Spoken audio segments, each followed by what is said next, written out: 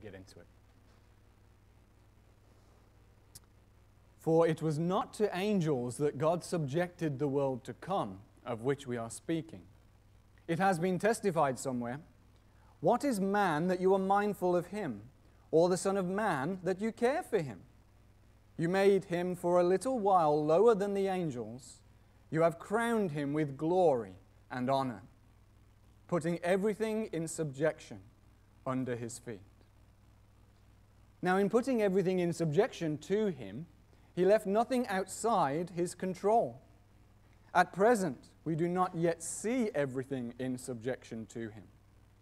But we see him, who for a little while was made lower than the angels, namely Jesus, crowned with glory and honor because of the suffering of death, so that by the grace of God he might taste death for everyone. For it was fitting that he, for whom and by whom all things exist, in bringing many sons to glory, should make the founder of their salvation perfect through suffering. For he who sanctifies and those who are sanctified all have one source. That is why he is not ashamed to call them brothers, saying, "I will tell of your name to my brothers. In the midst of the congregation I will sing your praise."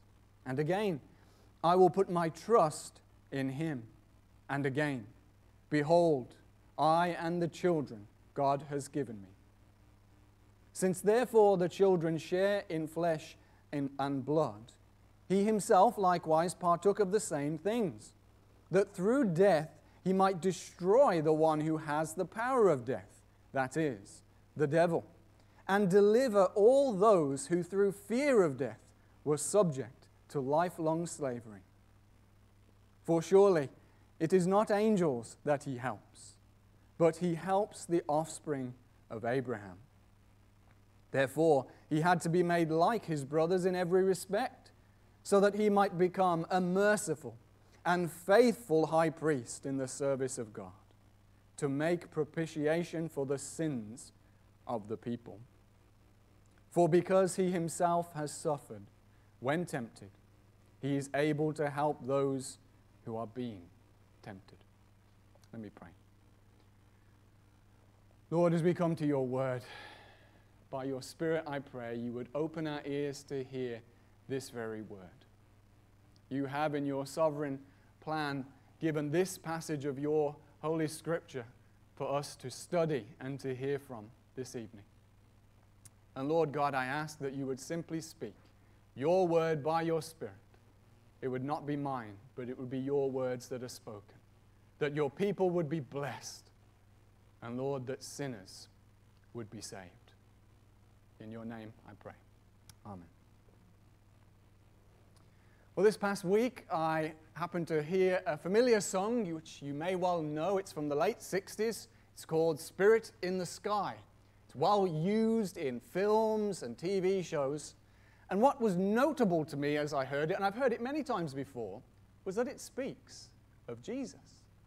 And it uses language that speaks of him as a mate, as a pal, as a buddy. And it says, the author of the song, the one who wrote it, says, he will recommend me to the Spirit in the sky. He will set me up with the Spirit in the sky. Is that true? Is that the real Jesus? Is that what he does for his people? Well, the obvious answer is no.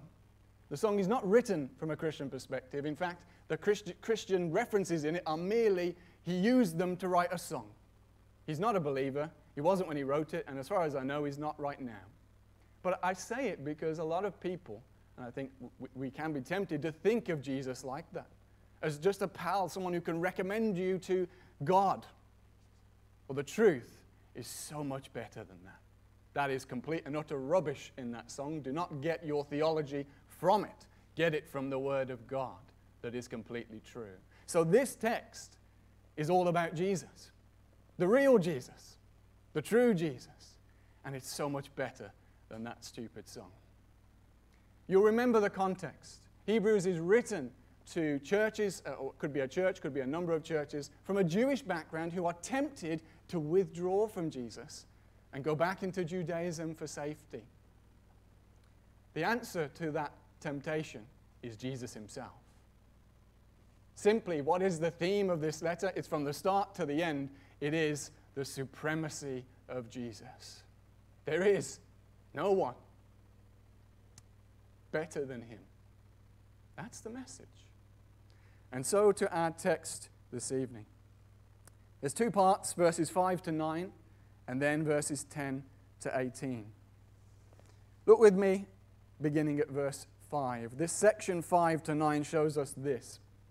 Shows us that Jesus, his lordship, is universal. It is all about the universal lordship of Jesus. Look in verse 5. The connection here is to verse 14, that trail of argument that the writer has already been going through by showing Jesus is greater than angels. And so he goes back to that point here. For it was not to angels, created beings as they are, that God subjected the world to come, of which we are speaking, he says. He begins by saying the rule of Christ over the world to come. This is speaking of the fullness of the kingdom of God come, the new heaven and the new earth. It is not subject to angels. They do not rule over it. It is subject to Jesus. And then he continues in verses 6 through 8, and he cites Psalm 8, a really fascinating and wonderful psalm, which is an ode to the majesty of God. But more than that, it also speaks hugely of the frailty and dignity of human beings. The dignity part in particular, it's referencing back to Genesis 1, when human beings were given to put the earth under their subjection, to subdue it, they were told, to rule over it under God. Now, of course, that has been frustrated by sin, and yet the psalmist still is in wonder that God would give such a wonderful privilege to human beings.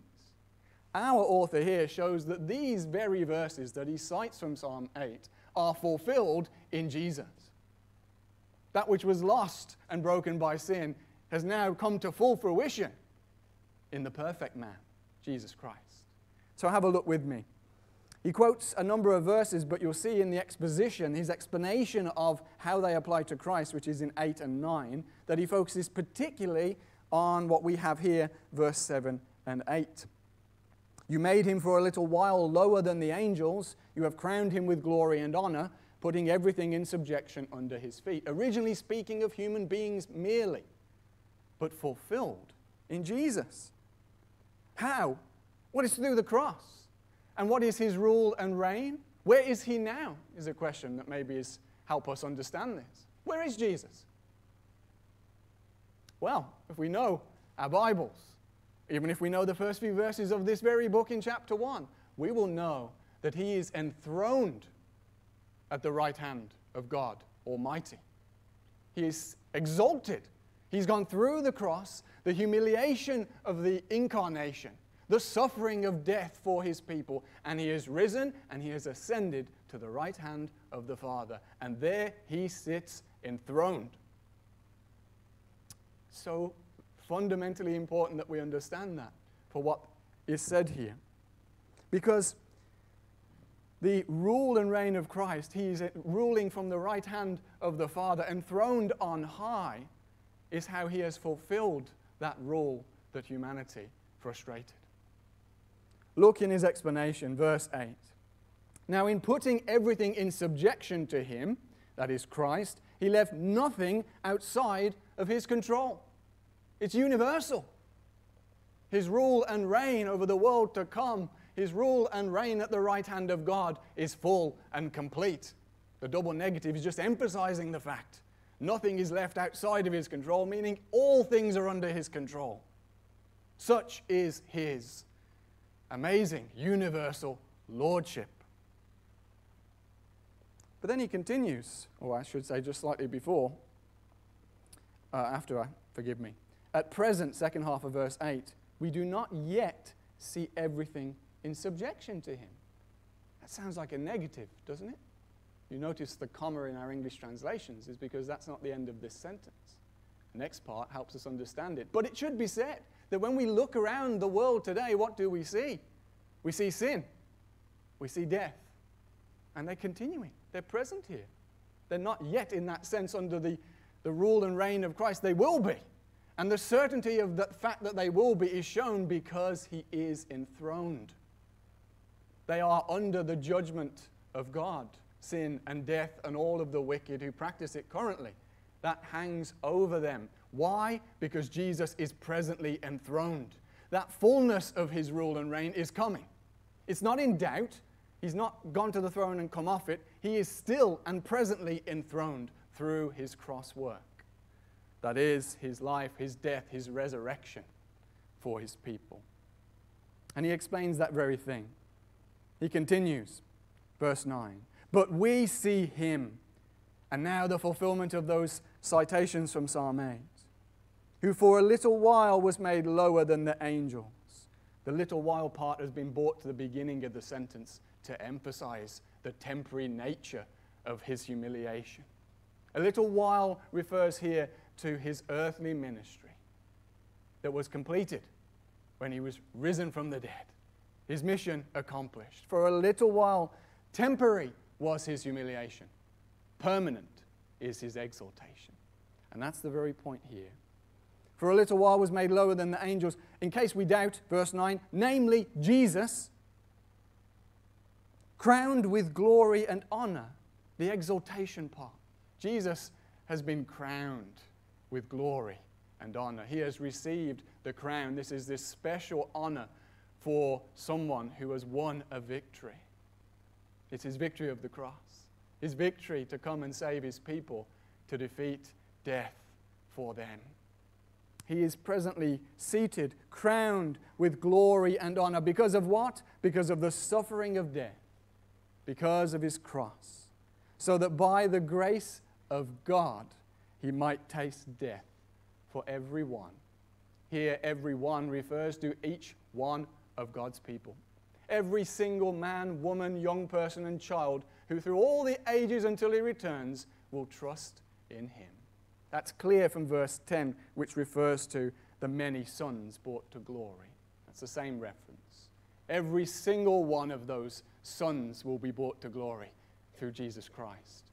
No, not a single one will be lost. So we see here the universal lordship of Jesus the Son. Verses 10 to 18 then. Here we see Jesus' solidarity with his human family. This week I've gone back and forth as to whether I should use the word solidarity, because it's not something that I even use in day-to-day life. But you get the point, hopefully. It means he associates with us. He identifies with us. The us is his human family. He is God. God the Son. That God the Son would love us, would identify with us. What a remarkable thing. And that's what our author turns to now. Verse 10, for it was fitting that he, speaking of Christ, for whom and by whom all things exist, here he first is God, I should say, God the Father, in bringing many sons to glory, should make the founder of their salvation perfect through suffering. The founder here refers to a leader, a hero, a champion who saves, but not only saves, he does it by leading his people into glory. What a description of the Lord Jesus. He is the leader, the champion, the hero of our salvation. And it says here that he's been made perfect through suffering. This is not saying he wasn't sinless before, he certainly was. Perfect here through suffering is referring to the fact that he has fulfilled and accomplished what God the Father had given him to do. That is, to become the high priest of his people, to become their Savior, to have risen from the dead and made them his people forever. He's done it. He's accomplished it. It's achieved. And thus he has been made perfect, but it was achieved through suffering. Think here of the violent death of Christ. It's hard to contemplate in all its fullness if we stop for a second and actually do it. If we read in the Gospels what Christ suffered. It's an awful thing that any human being suffered it, made in God's image. But that God would go through that? What a great salvation, that God would suffer such a violent death, innocent, sinless, for me and for you, brother and sister in Christ. He's done it. It's achieved. He's been made perfect through suffering. He's accomplished all that he was given to do by the Father. Verse 11, and again, stressing the solidarity. All of this part is stressing the fact that Jesus is with us, identifies with us, and is for us. And there are precious metaphors here of describing us as God's people. And it's all because of the work of God in Christ. So let's look at them. For he who sanctifies, we're told in verse 11, that is Jesus, and those who are sanctified, all of God's people, all have one source.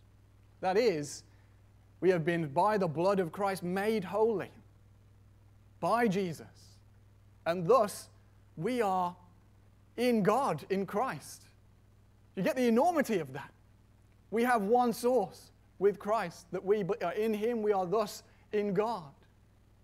And so here's the first of these precious metaphors. That is why verse 11 says, he is not ashamed to call them brothers. Brothers. What an intimate term. A term of close relationship. A term of family. We could say here that this is brothers or sisters. Close relation. Family. God in Christ calls every believer brother and sister. It's a wonderful thing to have human brothers. It's wonderful that we in Christ get to call one another brother and sister. But we only do so because he first has called us brother and sister.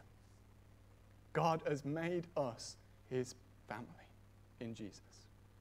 Jesus has done this. What intimate relationship we have with God in Christ. He's not ashamed to call them brothers. And then here he quotes in verses 12 and 13 two passages. He cites Psalm 22:22. Here in context is a psalm very much associated and fulfilled with the death and resurrection of Jesus, his suffering on the cross. But the second part that's quoted from here is the part where after crying out for deliverance, and that's what people remember about the my God, why have you forsaken me? But what so often people forget is that is not the end of the psalm.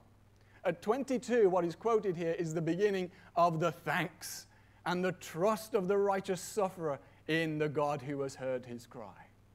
Jesus meant all of it when he said that on the cross. It was not a cry of lack of faith. It was exactly the opposite. A cry of trust in God who delivers and does deliver him. So here, I will tell of your name to my brothers. In the midst of the congregation, I will sing your praise. Surely Jesus fulfilled this.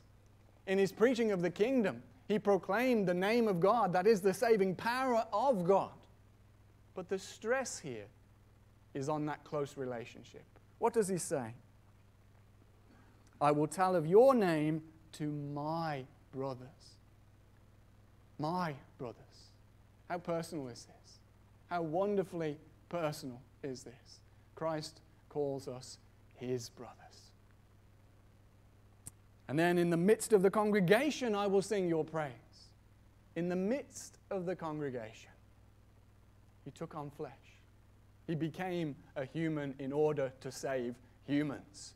He has accomplished it. Praise God for his salvation in Jesus Christ. What a Savior we have. And then he cites twice from Isaiah 8. Isaiah 8:17 and Isaiah 8:18. First, in verse 13 of our passage, and again, I will put my trust in him. And the context here is the people of Israel are a rebellious generation. Judgment is looming. And the prophet Isaiah says that he will trust in God. It is an expression of his trust in God, even though the nation has abandoned him. Here, of course, it expresses and finds fulfillment in the Lord Jesus' trust in the Father. Throughout his earthly ministry, he trusted in the Father and obeyed all that he was given. He spoke every word that the Father gave him, and he fulfilled the work that God the Father gave him to do. Second, if you have a look, it says, and this is from Isaiah 8:18, Behold, I and the children God has given me.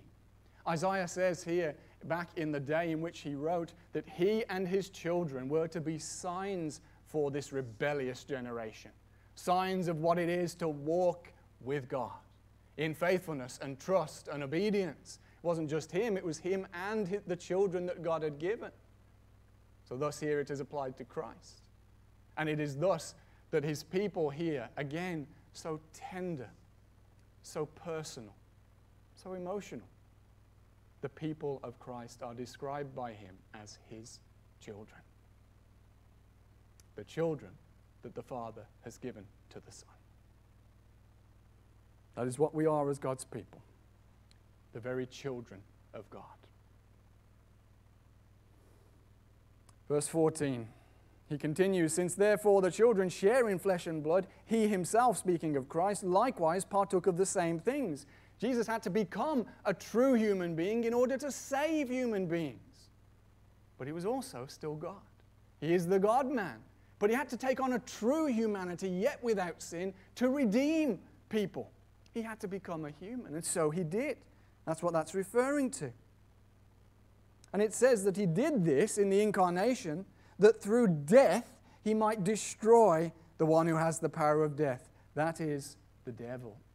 It's that great line, that he defeated death by death. Could it have been any other way? No. That God would himself die to defeat the power of death that hung over his people due to our sin. And here it's mentioned of the devil, the Satan, the enemy, the adversary, a spiritual being of evil who hates God and hates all people even made in his image and works all he can to tempt and entice them to sin. And so he works in the realm of death. When it says here that he has the power of death, it doesn't mean that he becomes God. No, there is only one sovereign over all things, and that is God eternal. But secondarily, he works this enemy in the realm of death to tempt and tease people, and thus for them to sin, and sin which produces death.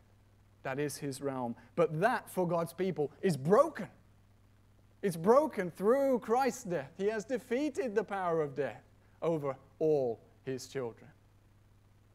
And it speaks here in strong language, which you'll see. It's still in verse 14. That through Christ's death, that he might destroy the one who has the power of death. This speaks not only of his power broken, it also speaks of his ultimate destiny. Read Revelation chapter 20 and see that hellfire, eternal conscious torment, is reserved for Satan, all the demons, and every single human being who persists in rebelling against God and dies in that state. They will all face eternal conscious torment and everlasting destruction. And so that is reserved for this enemy, a defeated enemy, yes, because of Christ. But not only was it to destroy the power of Satan. Verse 15, his death also delivers all those who through fear of death were subject to lifelong slavery. For us as Christians, death that we see today, think of the last 2 years, the decisions made politically. What has driven everything? The fear of death. The fear of death. This virus has brought into sharp relief people's fear of dying. For us as Christians, that fear is gone. Not a little bit, not some of it. It is gone if we see the truth of who Jesus is. What has he done? He's completely removed the fear. We're not in slavery to that fear anymore because he alone has gone through death for us. Spurgeon puts it beautifully in contemplating the tomb on the Sunday morning. Consider it first the days before, after the Lord Jesus had died and his body was interred in the tomb. The stone rolled on. It was a place of darkness and death. Truly fearful. Not so Sunday morning. Stone was rolled away. Sun shining in.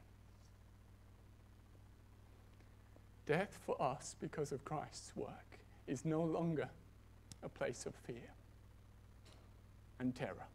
It is just the doorway, the gateway to eternity.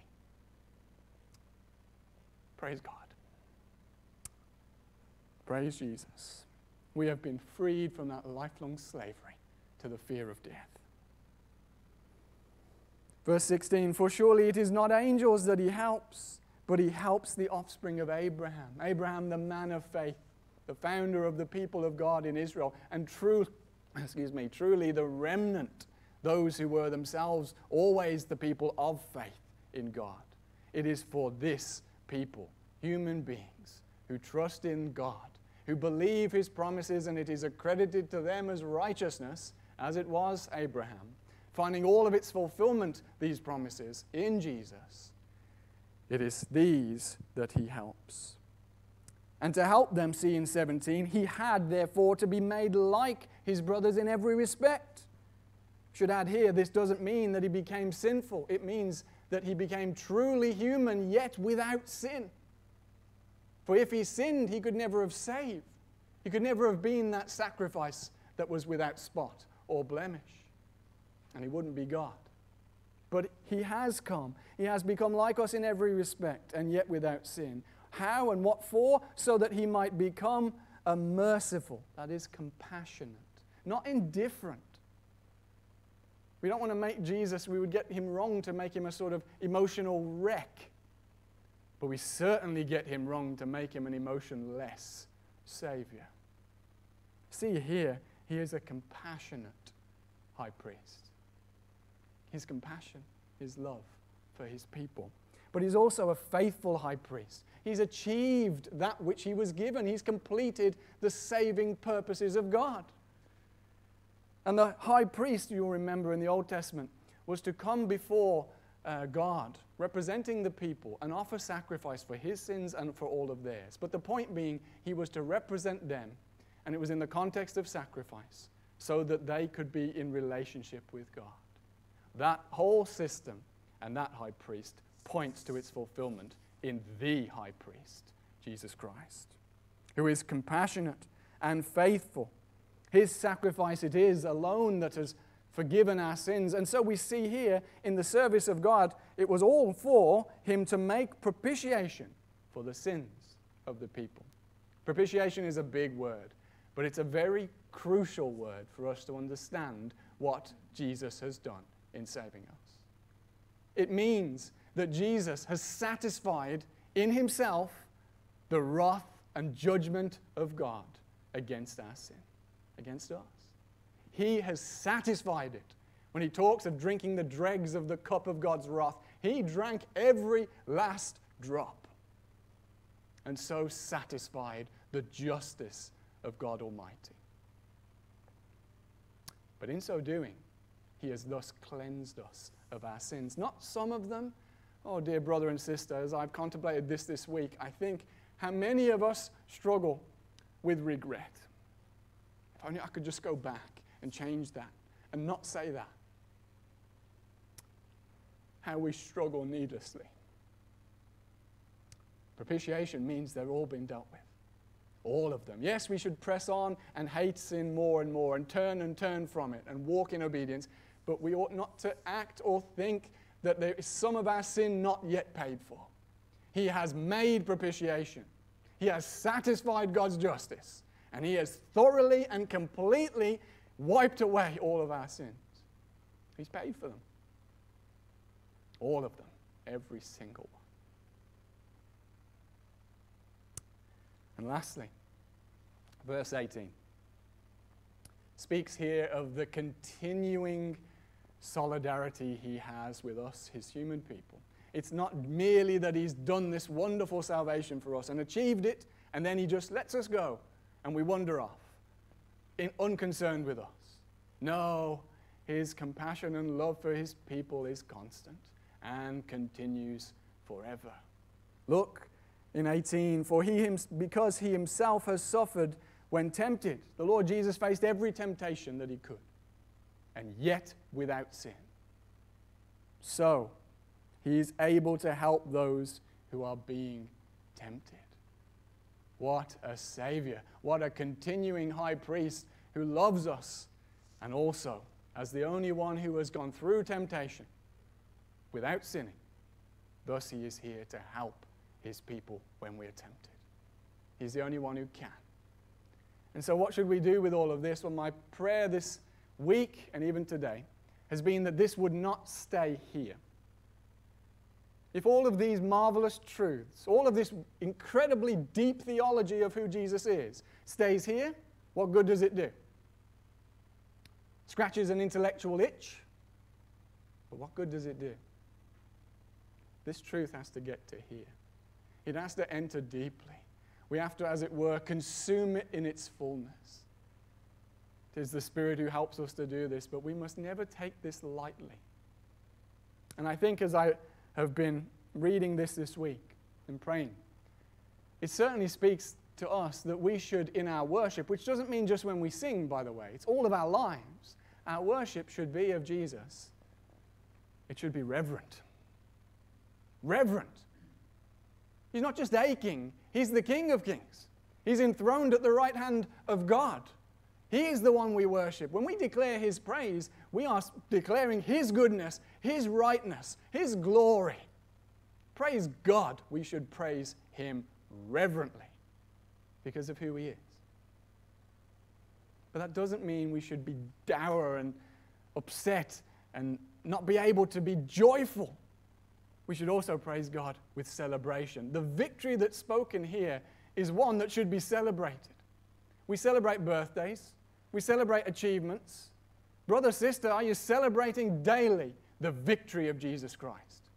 So I've been very challenged this week how I need to celebrate daily, how I need to remember his victory is done and is complete, and he is utterly supreme. We should celebrate when we worship the name of the Lord Jesus. And lastly, to take us back to the context, remember, those to whom this was written were struggling. They felt temptation to withdraw from Jesus because of persecution, to go back into Judaism, where they would get social safety. What did they need? They needed to see Jesus. Do we need any less? No. We need just the same. This applies just as much to us as it did to them. And they are left with a great assurance in verse 18. And so are we. To be strengthened by this verse, to be clear that in the face of temptation, where do you go? You don't trust yourself. You don't trust your own efforts. You flee to Jesus because he alone is a compassionate, merciful, faithful high priest who has been through all temptation and yet without sin. He alone is the source of help when tempted. So, saints, I say to you, whatever temptation to sin you may be experiencing, the answer is to run and cling to Jesus. What assurance of this high priest. What assurance in the face of temptation that he is for us eternally. Praise God. Let me pray for us. Actually, before I pray, let's turn to a time of prayer. This is a chance for us to express praise to God, to call out to God in light of his word, to focus on Jesus. So let's do just that, and I'll close.